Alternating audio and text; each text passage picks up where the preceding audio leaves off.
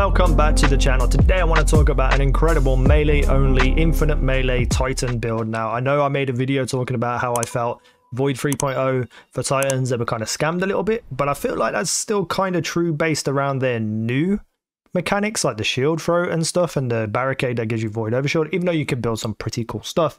This one is pretty much a shield bash one hit melee infinite melee build, and it was sent to me by someone in my comment section called Star Soul, so thank you very much. When I looked at it and I read everything that was involved, I thought, will this actually work? Turns out it works out pretty damn well. So let's talk about what it is. So any weapons you want to have, you have it. I just go with the funnel web because it's fast killing. If for any reason I need to actually kill things when I've not got a charge melee, when I'm not in a space where I can run. And I have a parasite for boss damage. That's pretty much all I have. But it's all based in the class. So you can either use Sentinel Shield or Ward of Dawn, depends on whether you want to keep on moving or you want to stand still. That's pretty much up to you. Also, obviously, Ward of Dawn helps your teammates. Use whatever barricade you want. I've never used a barricade with this build. If you do, make sure you pick the one you want. Jumps up to you, but you need to change to Shield Bash so that you can have these charged up infinite melees. And a Vortex Grenade, because your grenades are going to weaken enemies. So I just choose it because of the big area of effect, meaning I can kind of burn more people. So also as well, Discipline is really important on this class. I don't have any, I have 10. But every melee that you get gives you a big chunk of grenade energy, so it does kind of work out. But if you can balance your stats out a little bit, I think you probably should. And then we have Controlled Demolition and Offensive Bulwark. Now, Offensive Bulwark is primarily for Ward of Dawn, so you can stand in there and get grenade charges, etc, etc. And that's totally up to you if you want to do that. However, it's also for when you have an overshield. Now, you're going to have constant overshields all the time during this build. So you're going to have extended melee range, which is obviously really important for your melees because you're running around smacking people with melees. And then you get more overshield. So you're just going to have infinite melees, infinite overshield. That's all it's going to be.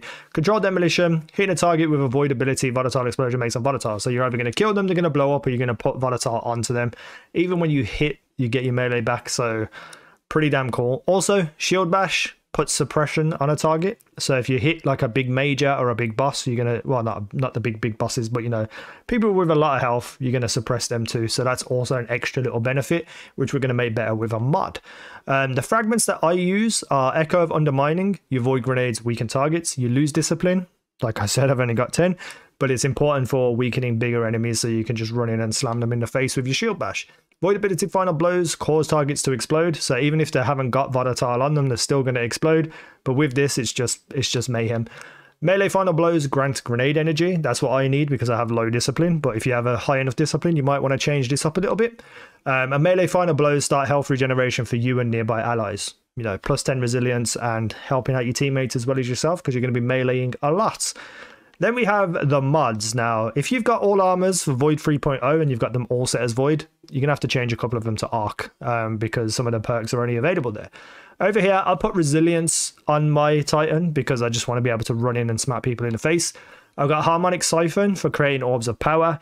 That's just if I'm stuck in a place where I can't charge up the melee, I'll put on my funnel web and I'll just rip through and just kill everyone that I can. Grenade Launcher Ammo Finder for my Parasite. And Elemental Charge, become charged with light, by picking up an elemental well. Wells are going to be all over the place for this build, so you're going to be constantly getting charged with light ×2, which is very important. Plus, you get energy to all your abilities for a Void one when you run Void. For the arms, I have an Intellect mod. I don't even know why. I could probably put that on Discipline and just add something else in. Should we just make this on the fly? Don't really need class ability. I mean, you could maybe one of these mods is probably a good idea for when I have to fight Unstoppables.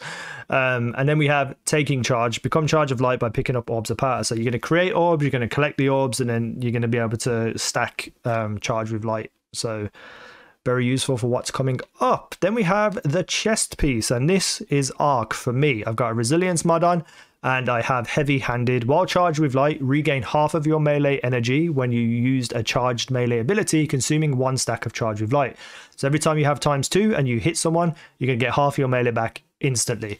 For the legs, which are also Arc, we have Mobility on them, just, you know, because I just threw Mobility on them. I could probably put another Discipline mod on, but I've just got Mobility. Invigoration reduces melee cooldown each time you pick up an orb of power. You're going to be creating orbs, you're going to be collecting them, getting charged with light, so you might as well get some melee cooldown just in case for any reason it doesn't come back instantly. However, for me, when it hasn't come back instantly, by the time I've ran to charge up a melee, it's pretty much back. So it's very rarely that you're left without a charged melee. And then striking light. While charged with light, defeating combatants with melee damage and sword spawns 1 orb of power and your allies and consumes 1 stack of charge with light. So you're creating more orbs as you go and you're smacking people in the face. And you also gain damage resistance against combatants while sprinting. You're going to be running in a lot too. So you get half of your melee back with the other perk, and the MK44 standard sides gets you the other half back. As you can see, grants an overshield while you're sprinting at full health, and you're going to be running at a lot of people anyway. And then when you use shield bash, when you hit with these abilities, it recharges a portion of your melee energy.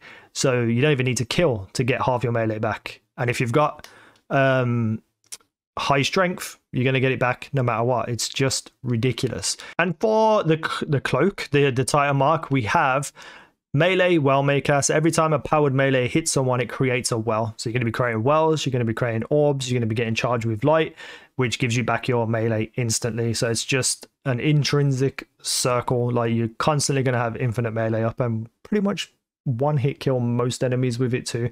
It's a lot of fun though to use as well. But I think I broke my controller on the left stick from always running and moving forward. But that's another story for another day. You also want to throw suppressive darkness on, because the shield bash has a natural perk to put suppression onto an enemy. This will weaken them also, so you can do additional damage. So if there is any kind of target that has high health and doesn't die straight away, you're going to weaken them and suppress them with your shield bash, so they're not even going to be able to attack you. Then if you wish to, you can just put out a shotgun and finish them off, or you can just run around and get another charge melee. So yeah, that's the build. You're going to see it in the background right now on screen. To be honest, I wish I could get this build together for the throwing shield, because I would love to have just unlimited throwing shields, but it would be so broken and so overpowered because you can stand back and just keep throwing shields. I do want to use new abilities, but however, this setup is phenomenal and so much fun as well. I had way too much fun using this setup. And I was actually having a lot of fun with my other Titan setup, but this one just blows it out of the water. So now I'm going to have to get 2 sets of armor and set up both of my setups, because I don't want to lose this one and have to rebuild it every single time I want to use it, because I will be using it a lot while I'm on Titan, because it's that much fun. You just run in, melee someone, carry on running, circle around like a big pillar or something, and then just hit another person. Even things like wizards in the air as well, where you pop up, like you just do your charge melee on the floor, you just pop up into the sky and hit them. It's amazing. And then you watch them all blow up and blow each other up, and then you suppress targets and weaken them with grenades and, you know, melees. It's just phenomenal. It's so much fun. And the super's the super, you know, whatever your favorite super is for the Titan, use that too.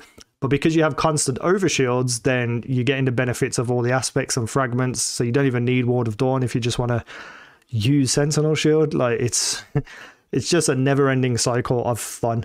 Unfortunately, you won't be using barricades and you won't be using the shield throw as much, probably ever, if you want to just solely take this build. But it's fun. I love it. Let me know what you think down below in the comment section. If you have any more builds for any other classes, let me know in the comments. Just say what mods you're using, what aspects you're using, what fragments you're using, and I will put it together and give it a try, because this for me is the most fun part of Witch Queen, is just making builds and using different weapons with those builds. So yeah, thank you for watching. I've been easynow. You guys have been awesome.